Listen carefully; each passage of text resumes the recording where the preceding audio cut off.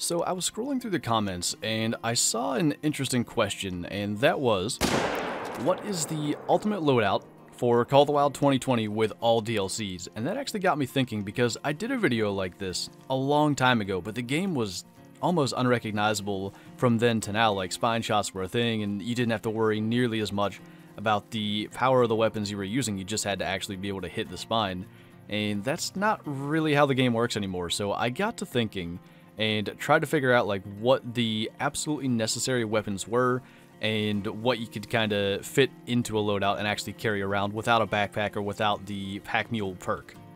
So I think I came up with the best loadout I possibly could to allow you to get integrity and quick kill on every species in the game. Now, this loadout, I will say, does not really allow collars to fit in, but I do think collars are kind of unnecessary in the game anyway. The way need zones work and the fact that you can kind of just, if you do spook an animal, just wait for them to come back, I do think you can get away without them. So I'm not necessarily saying this is the best loadout. What I'm saying is these are the guns that I think are necessary, and if you don't tend to use collars anyway, then I think you could actually use this loadout. So my goal here was to make a loadout where you wouldn't have to change your inventory if you switch maps. So again, the collars thing really wouldn't matter here anyway, because you would need to switch collars if you're going to use them. But if you carry these 5 guns, you will be set no matter what map you go to. So my current loadout is the 300, the 30-06, the Mosin, the 223, and the 22. If you have those 5 weapons, you'll be set regardless of what map you go on. You'll be able to get 100% quick kill and integrity on every single species. Now, as much as I'd like to go over the shot placement and what weapon to use for every single species, that would make this video take forever. So what I'll recommend for the weapons is actually the spreadsheets in our Discord. We have spreadsheets that actually tell what weapons to use for every species in the game, and that can actually be really useful. That link is below if you want to join that. As far as shot placement goes, I've done some videos on this in the past. I think I am going to try to do some updated ones for some of the newer maps, but generally these weapons are pretty good for double lung shots. Some of the larger animals like Cape Buffalo and Water Buffalo, brain or heart is kind of the way to go, but almost all of these you can rely on a double lung shot. And I'll just say, practice your shots on some of the smaller animals. Like, use the correct weapon, go for the shots you would go for on a diamond, because that is the way you figure things out. That's how you know what shots to go for when you actually run into a max level animal. So let's just talk about this loadout for a minute. We started with the 300, which is actually a part of the Yukon Valley DLC, if you didn't know that. So Yukon Valley is a map, but the gun comes with it, and I prefer it over the base game 338 for a couple of reasons. Now, they are the same weapon class, they get the same integrity on all the different species, but for one, the 300 of course has the 4-round magazine, which is nice. It's good for things like charging buffalo. Lions you can get 2 shots into and still keep integrity, so say you mess up the first shot, it's nice to have that quick follow-up.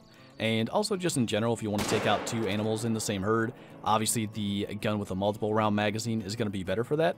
But also the accuracy discrepancy is huge. The 338 only has 10 accuracy, and that's a theme throughout the game. Generally the larger weapons have a lower accuracy stat, but the 300 has 80 accuracy, which is really good. It maxes at 100, and that doesn't make a big difference for close range shots, but when you're starting to shoot over 200-300 meters, that's actually a really big deal. So it's really good to have that higher accuracy stat. The 300 has every capability of taking down animals at that range, so having the accuracy to come with it is really nice. Then we have the 30-06, which is maybe the most versatile weapon in the game, and it is ridiculously overpowered for its weapon class.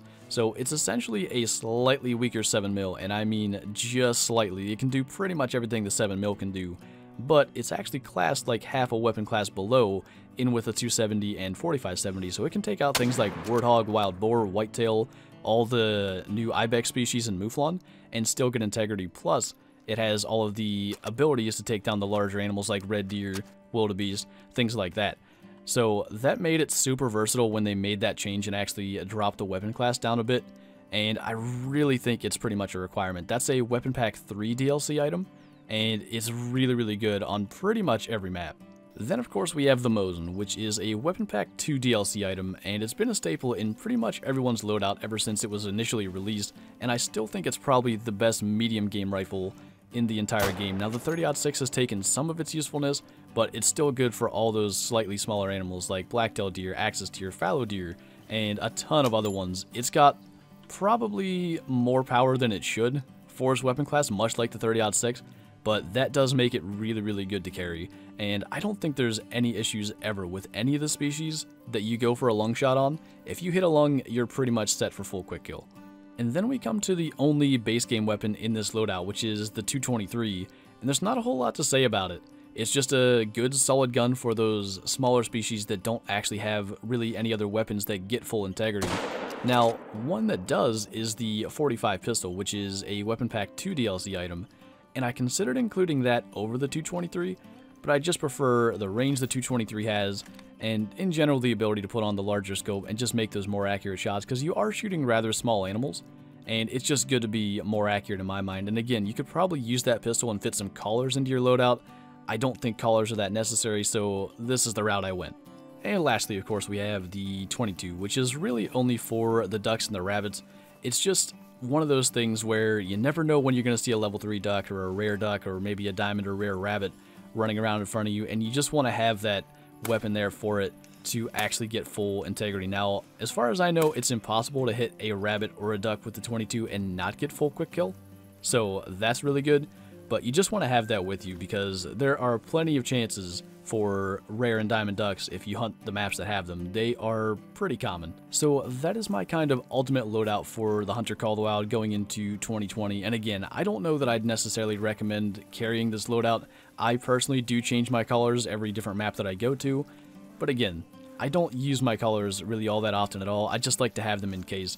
But if you're the type of person that doesn't want to have to change your loadout every single time you switch a map, these are the 5 weapons that I think you want to carry with you and be able to get that full quick kill and integrity on everything. They're very versatile, and they may be, for the most part, kind of costly, all of them being DLC weapons except for one, but they do make a lot of the game a whole lot easier. So let me know what you guys' favorite loadout is in the comments below. If you have a loadout that you just carry to every map and don't switch things up, I'm very interested to see what you guys come up with, because I looked at this for a long time, and this was the best I could do to actually fit it in like the normal 20 units that you get from your inventory. So I'm very curious to see that, and thank you guys for watching, and I'll see you next time.